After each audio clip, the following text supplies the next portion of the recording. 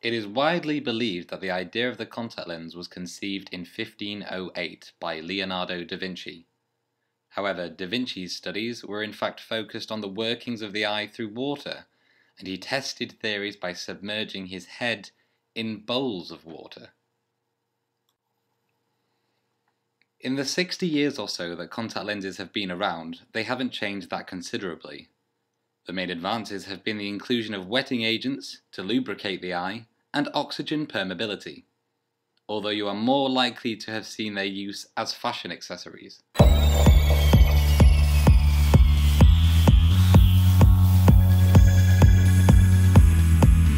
Now though, technology has advanced to the point where the eye could be the new mouth for medication and the new glucose meter for diabetics.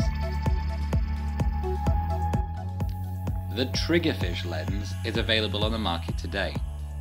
Developed by Swiss company Sensomed, the lens contains a processing unit which can monitor pressure levels in the eye.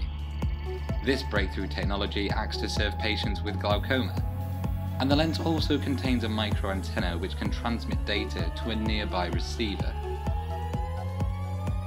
However, micro power technology is still in its infancy, and if the patient doesn't wear glasses, to which a power cord would typically be connected to, they would have to wear this eye patch in order to power the contact lens. Dr. Babak Parviz of the University of Washington is in the process of developing a contact lens which could literally change the way in which we see the world. Currently, he and his team have developed a lens that can monitor glucose levels. This is possible because glucose levels in tear fluid directly correspond to those in the blood. These readings are normally taken using blood from the finger and recorded using a glucose meter. But now, thanks to Dr. Parvez's work, diabetics who wear the contact lens can look in the mirror and, referencing the colour of a ring around the lens, can tell if their glucose readings are at a dangerous level. The ultimate goal for the project, however, is to create a heads-up display within the contact lens itself. Due to the nature of a contact lens, a display has to be specially developed by shrinking and manually aligning pixels.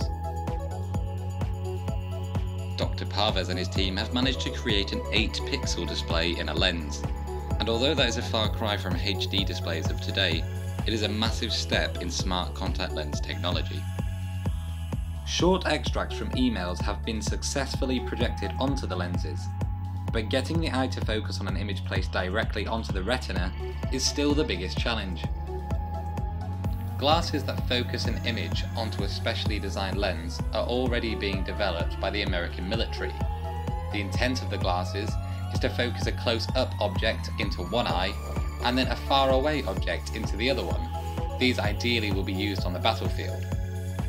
This technology becomes available to the public in 2014, when it's expected to be used in collaboration with current 3D displays.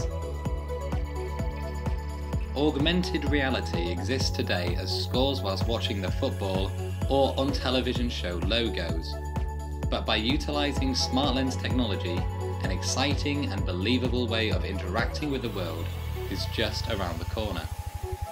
Dr. Parvez envisions a world with visual overlays, and he isn't the only one.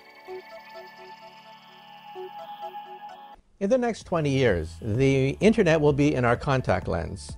We will simply blink and we will be online.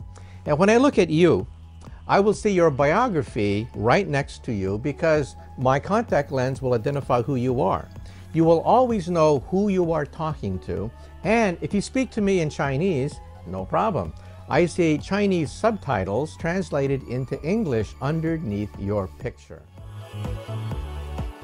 Google's Glass project, launched in March this year, plans to use technology already on the market to create glasses which synchronize with smartphones. They plan to use voice recognition technology to operate the glasses, however, which has previously been unpopular with users. It may be some time before we are all walking around with the digital world resting on our eyeballs, but the reality is, it's really not that far away.